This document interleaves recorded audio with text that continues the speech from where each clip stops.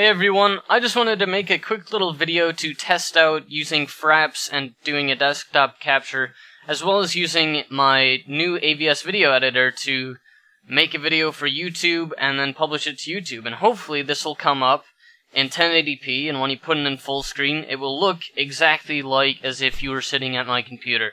So that's my goal. I want to just make my video and audio sound more professional than before.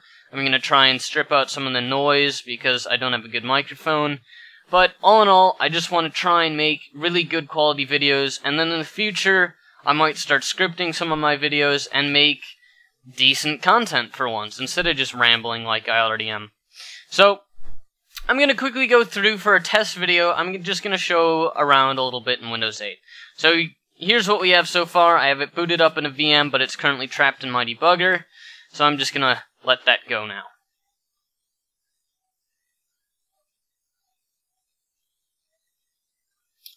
Alright, you can go back here.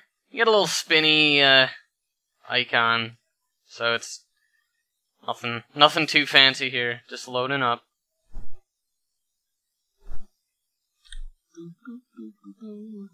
Alright, choose an operating system.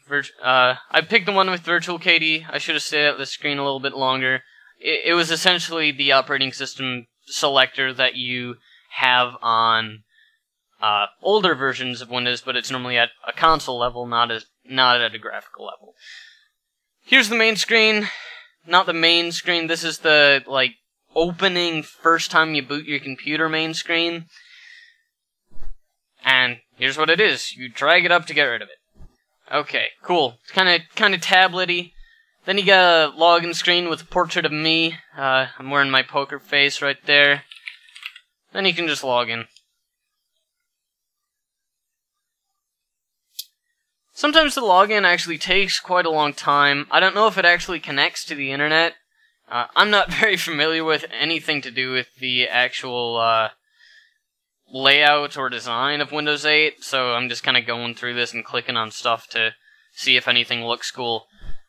But I honestly don't know anything. The only thing I've looked into is the actual kernel of it. So we can click on a simple application like weather here. Pops up. It's kind of neat. I like how the text is. It's really easy on the eyes.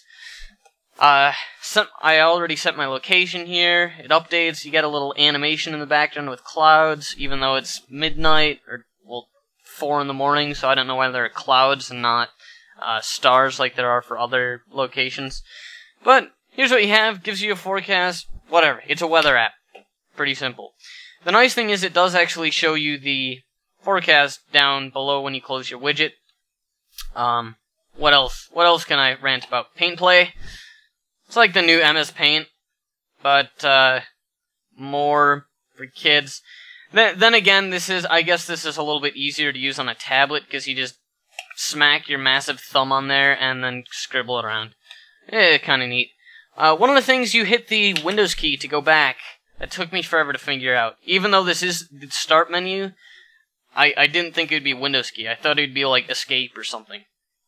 We can go into Internet Explorer and browse the internet. So I actually already just went to some random video, and here we have Flash working. Come on, go to some part of the video.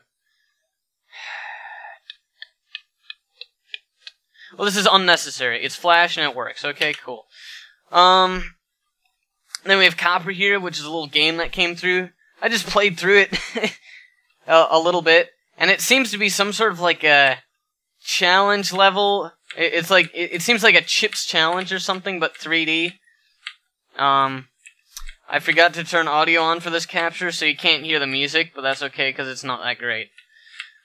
But the objective is to get to the star. I made it to the star. I won that level. Okay, cool.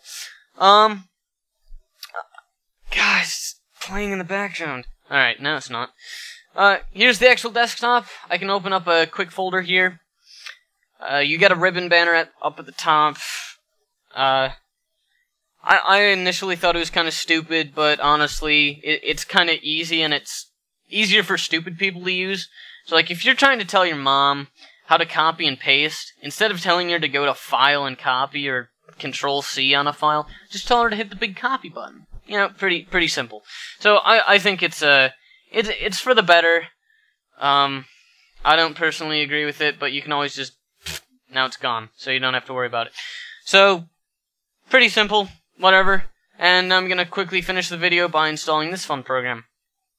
So you can go back and hit the Windows icon, the start menu down at the bottom, and it brings you to the actual start menu.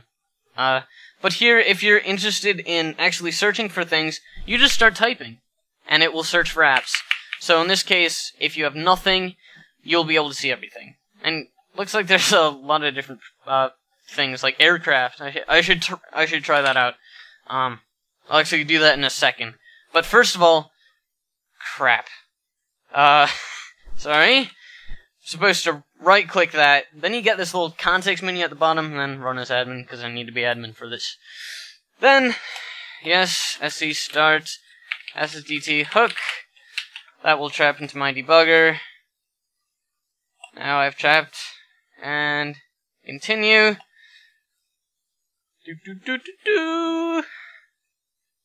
Did I really misclick or something? No. Something should be going right now.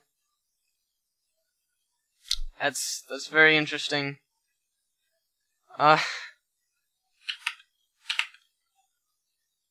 Kinda takes the fun out of it. Come on. It shouldn't take this long. Did it trap again? No. Oh, there we go. It took long enough, but here's the new blue screen. So, it's really small, so it's kind of hard to read anything, but whatever. You can, at the bottom it says you can search the error code online, system thread exception not handled, SSDT hook.sys. It's kind of nice that it tells you the error and the, actual program that caused it. So, whatever. New blue screen. Kind of cool. Just wanted to show that, make a little test video, so hopefully this will show up on YouTube in perfect quality. So, thanks for watching. Maybe I'll go in depth of Windows 8 again. I know I'll be doing a Windows 8 kernel internals and reversing video. I'm not sure if I'll actually stay at the user level, because I'm not good at that sort of thing. Anyways, hope you like it. See ya.